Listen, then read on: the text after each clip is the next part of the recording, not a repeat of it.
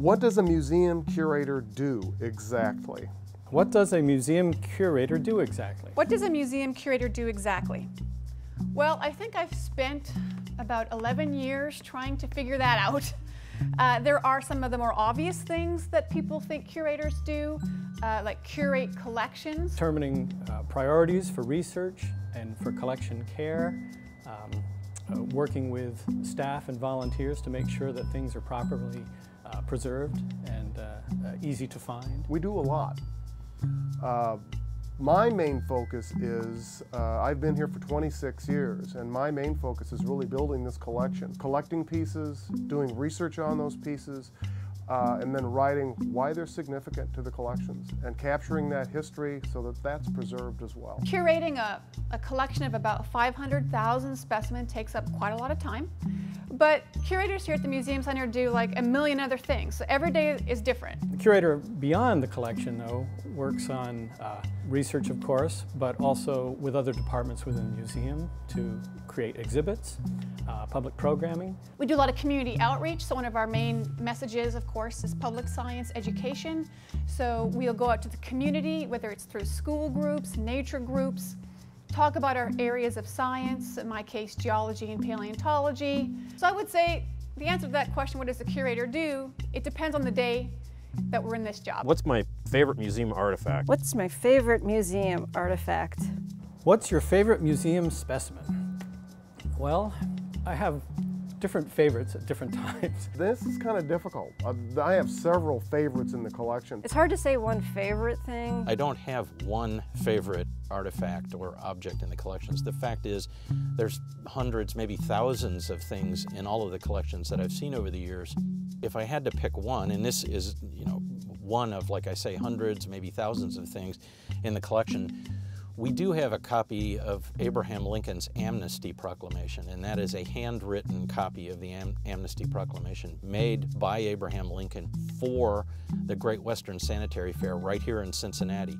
So although Abraham Lincoln wrote this document entirely in his hand, it has a Cincinnati connection, which makes it exciting to me. I would have to say right now, it's a toss-up between a large sauropod dinosaur that we're trying to exhibit in the museum, so that takes a lot of work and a lot of attention.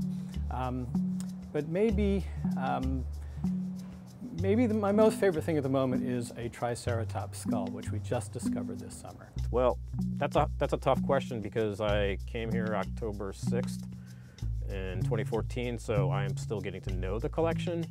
And one thing that did kind of stand out in the processing of the Union Terminal, this one specific Union Terminal collection, there are a series of watercolor sketches by Weinhold Rice, who did all the mosaic murals throughout the building, throughout the rotunda, and they're pretty amazing. What was your biggest geek out moment at work? What was your biggest geek out moment at work? Biggest geek out moment at work? I think we have these sort of geek out moments all the time, but once in our ethnographic collections, of which I also supervise, we had a person bring in a Beat It blanket band, and he wanted to know something about it, and we told him that it was probably Sioux, and it could have come from 1896 when the Sioux were at the Cincinnati Zoo.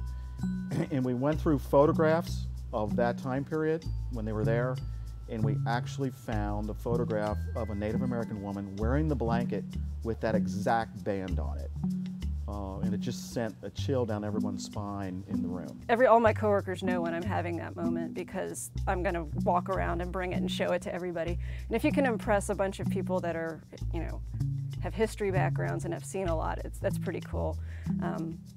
The latest was finding a George Washington signature, and I, of course, put it on a cart and ran it down to my boss's office to show him immediately. And if you weren't a museum curator, what would you be doing with your life right now? I'd probably be trying to be a museum curator. If I wasn't a museum curator, what would I be doing? And I could say this humorously, but actually it's maybe some truth to it. I might be selling insurance. I might well have had a career selling insurance, because at the time I got my first job in public history, which was working for the Old Historical Society, I was applying for other jobs, and one of those where I'd gotten called back was for an insurance company. So I like to say, had I not gotten that job in history, I might have had a nice career in insurance. Somehow or other, I think it worked out better for me that I wound up in history. There really isn't anything else I've ever really wanted to do. Since I was 3, I wanted to be a paleontologist. I was that little kid that knew every dinosaur name in the book, and I never outgrew that phase. And of course, I've always had a love and a fascination with museums. So for me, blending the two, being a paleontologist at the museum, has got to be the world's most perfect job. But I do have other side interests like photography, so I could see myself working for National Geographic, traveling to all these super exotic places, taking photos of different kinds of animals and plants and fossils and people. And I think if I had to find another career, that would probably be where I'd go. I can't imagine doing something not in the history world. It's just been my focus for most of my life, and unless you can get a job professionally just hiking in the woods, I think that museum curator is the only thing I really want to do. What's the weirdest question you've been asked? What's the weirdest question you've been asked? This is actually an easy question, and I've had it asked more than once. When we give tours in the field, I dig a late prehistoric site here near Cincinnati every summer. On 2 different occasions, I had someone ask me, why did these people live underground? And at first it seems like a bizarre question, but that's where we're digging. We're below ground, and they just sort of assumed that they were digging underground, and you have to sort of explain why it's not there, but I always love the question. I don't know about the weirdest, but maybe the most common that is asked me is, what's your favorite dinosaur?